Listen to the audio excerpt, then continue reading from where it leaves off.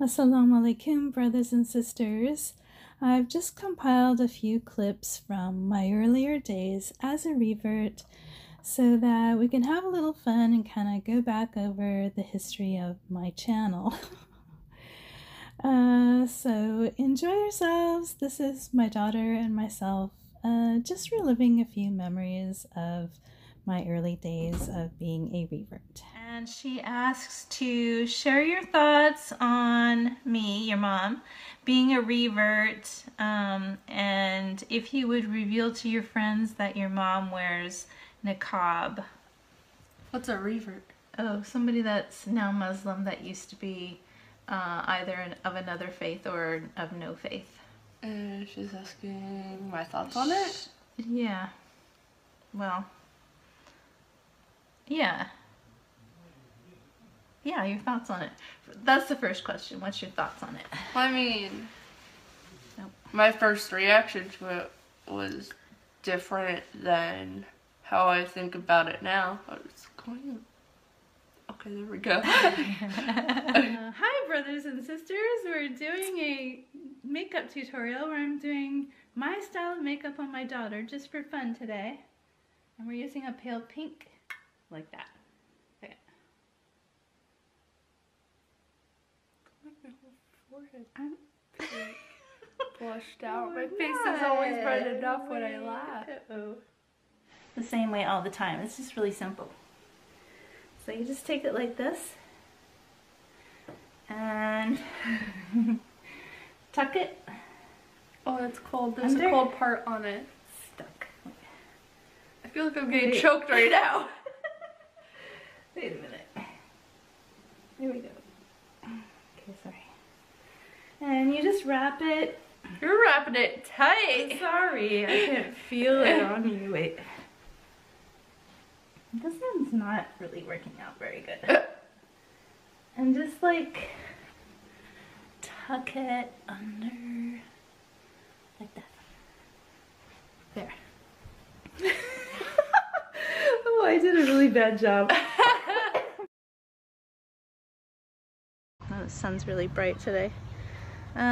Anyway, I was inside with the sisters, the reverts, and we were talking about what it is that reverts actually need to be able to connect with the community and to be able to learn more about Islam and be comfortable. And so Imam was actually talking about the fact that a lot of times when somebody comes in and they're moved to take the Shahada and they become a Muslim, they don't have that community connection and support that they need. And so sometimes they don't see that person again ever. And that's really sad, and it's important to really figure out how to support somebody that's coming in from either no religion or a different religion, being able to connect with them and support them and offer them community so they can assimilate into their new faith and their new community and feel comfortable and welcome. Q&A for my YouTube channel, and we're asking some questions to people that are living in America. Do you know what a Muslim is? Like an Islam? Like Yeah. Islamic person? Like Muhammad Ali's type of thing? Yeah. Yeah, like only through like Muhammad Ali, that's like my knowledge about it. Other than that, like I can't tell you anything specific. Okay. Tell me a little bit about yourself here in America. Like, what's your background, nationality, where you grew up, and your age and stuff like that? I'm 21. I grew up with my grandma, who's really heavy into Native politics, so that's kind of like a big part of me. My reservations are the South Dakota Sioux Reservation, and then a little bit of Tacoma. Grew up going to sun dances and teepee meetings and sweats and stuff like that. We usually say, mashallah, mashallah. Or, you know, to extend on that, mashallah tabarakallah, right? Let's see what it says in the book here. It says, we mostly say mashallah when admiring someone or something, or when something good happens to a person, right? So, mashallah, right? So we have a picture here of somebody looking at somebody's baby, right? If you see a cute baby or you're walking up to someone and kind of turn around a little bit. Yeah, there we go. See how pretty that looks? So that's the square hijab, and it has niqab underneath it.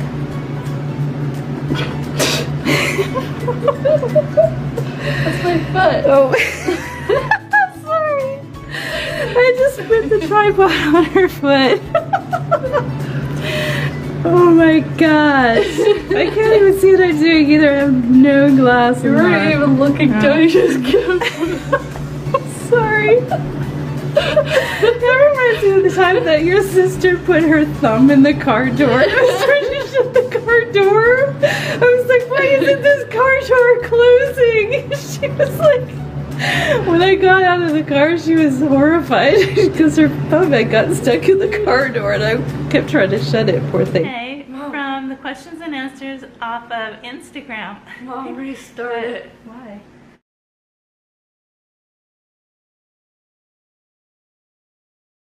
Tasty restaurants here in Denmark. I just don't like to be hungry, and sometimes it might be, you know, you might be tired or whatever and not want to go out. So it's good to have food, good to have snacks. But what I want to do is find a really nice bakery. I mean, this is Denmark, Danish, right? Danishes. I want to find some really nice bread, some butter, some cheese, things to bring back to my hotel room with me because I'll be here for a week. It's my last day here in Copenhagen. I would love to stay longer, but I have responsibilities back home in America. So I'm gonna walk around outside and take you along with me, find some nice coffee and a Danish pastry, and locate the train that's going to take me back to the airport tomorrow so that I'm all set to go. So let's go take a walk around Copenhagen. I'm looking for a nice coffee house. Doing a little belly dance.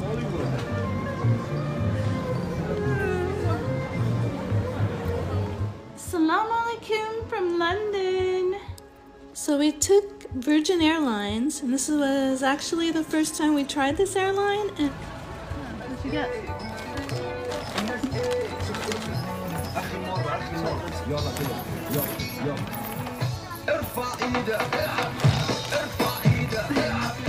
Happy? Yes.